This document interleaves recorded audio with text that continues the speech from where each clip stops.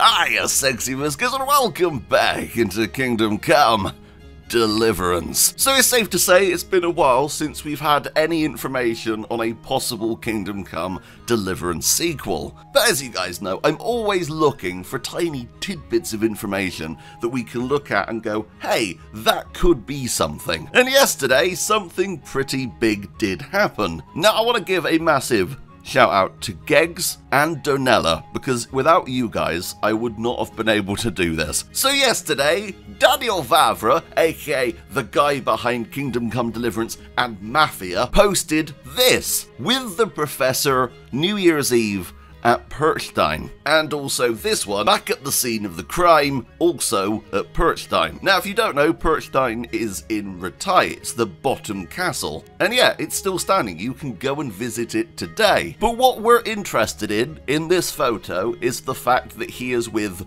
the Professor. Now, not only is this Professor wearing a Jan Zizka t-shirt, which is going to come into play in a second, but also this person is Petre Cornej. I hope I pronounced that right. If I didn't, I'm very sorry. They are a history specialist in the late Middle Ages, particularly the Hussite Wars. Right.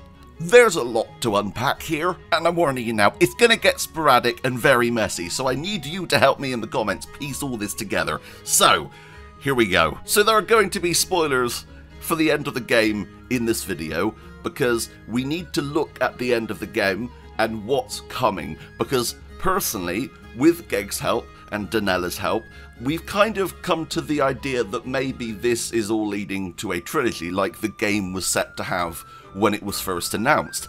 Stick with me when we go through these, okay? So, at the end of Kingdom Come Deliverance, Henry and Hans Capon are tasked with going to Trotsky Castle. So, looking at Trotsky Castle is a veteran of the Hussite Wars and the 30 Years' War. Trotsky was a virtually unassailable stronghold in its day as an active fortress. At the end of the game, Henry and Hans are heading to Trotsky Castle with a letter to ask about their allegiances. Obviously, Henry doesn't want them siding with Sigismund, so we know that is where the next game is going to start. They're going to be going to Trotsky, and there's going to be some conflict that's going to happen there, I'm assuming. Now, we know that Kingdom Come Deliverance takes place in 1403. There are 2 years where major events happen after this. 1409 at Kutnahora, which is Kuttenberg, which we'll get to in a second, and 1419. 1419 is the year when the Hussite Wars begin. And the Hussite Wars last until 1434. Now, this was all spurred on by Jan Hus's death in 1415. Little update. So, I posted the Instagram photos on Twitter, and Armored Headtoe commented and said, hey, that's Jan Zizka and Jan Hus on the stake. And I didn't really know what they meant because I couldn't see Jan Hus.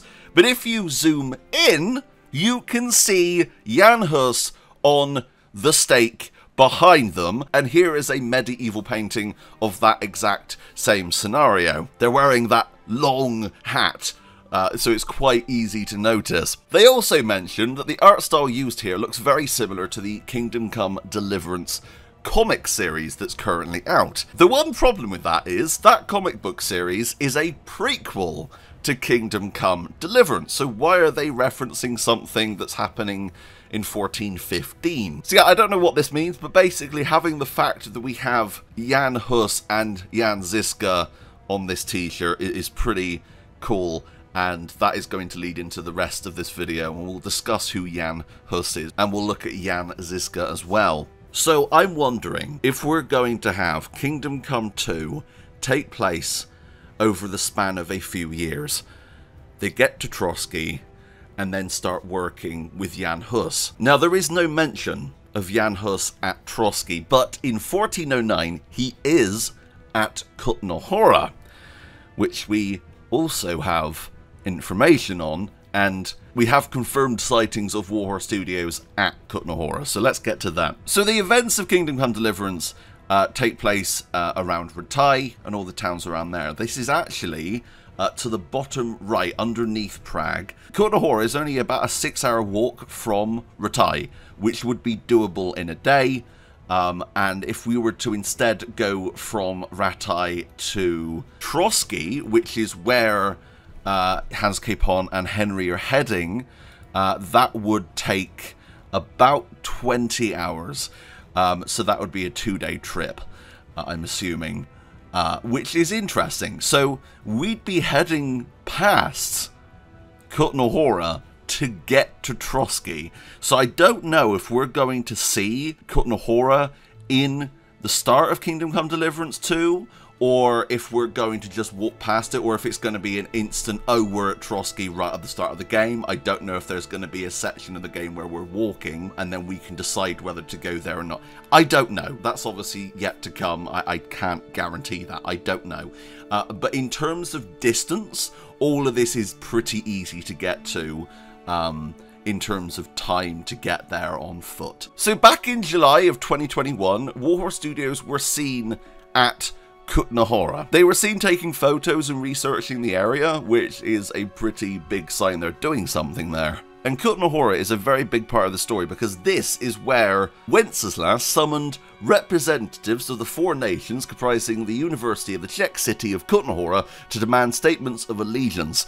And this included Jan Hus. Jan Hus is actually mentioned by Teresa in Kingdom Come Deliverance, as well as a few other characters. He is trying to reform the church and is the inspiration of the Hussites. Jan Hus. We'll get in there. Hang on. So here we have Petre with a Jan Zizka t-shirt at Perchstein with Daniel Vavra, who is a researcher on the Hussite Wars. So all of this is tying together. I'm like one of those people who has a whiteboard with a load of, like, string that's all being strung up. This all basically leads to the fact that the next game is going to be the build-up to the Hussite Wars, and then the third game is going to be the Hussite Wars themselves. If that's not the case, then I'm assuming they're going to try and make it so they can do a time jump to the Hussite Wars, but I honestly believe that the Hussite Wars are going to be in one of the upcoming Kingdom Come games. Oh, this is so confusing. It's so confusing. So many people called Jan. Why not pick a different name? Now, recently there was a film made about Jan Zizka, and Daniel Vavra and a lot of the team from Kingdom Come Deliverance were seen talking about this. They were, I think Daniel Vavra even took part in the movie. I would say that they were gaining information and also giving information between that movie and the work they're doing on the next Kingdom Come game. And of course, the death of Jan Hus in 1415 mobilized this movement, which led to the Hussites. So there's just so much.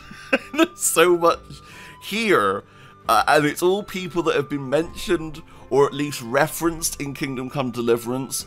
We have now this historical researcher who is a key part in that era, who is researching that era with Daniel Vavra. There's so much here. So I think what Geggs said to me in DMs is right. I think what we're going to see is a trilogy. They're going to be announcing Kingdom Come 2 this year. I'm pretty damn sure that's going to be the case. And then we'll hopefully find out what's going to be happening. Because, of course, if they try and fit not only the 1409 stuff, but the 1419 stuff into Kingdom Come 2, it's going to be a mess. I think, personally, they should have it so we have the build-up to the Hussites in Kingdom Come 2, and then 1419 in Kingdom Come 3. We'll get there in the end, you know, after about 15 years. But I think that's the plan, because originally Kingdom Come was supposed to be a trilogy, not just one game. And it's never just been one game. I've told you this from the very beginning. They're going to do a sequel. They are. There's no way that they're going to have done Kingdom Come 1 and then be like, okay, thanks guys, bye, we're going to start making something else now. That's not going to happen.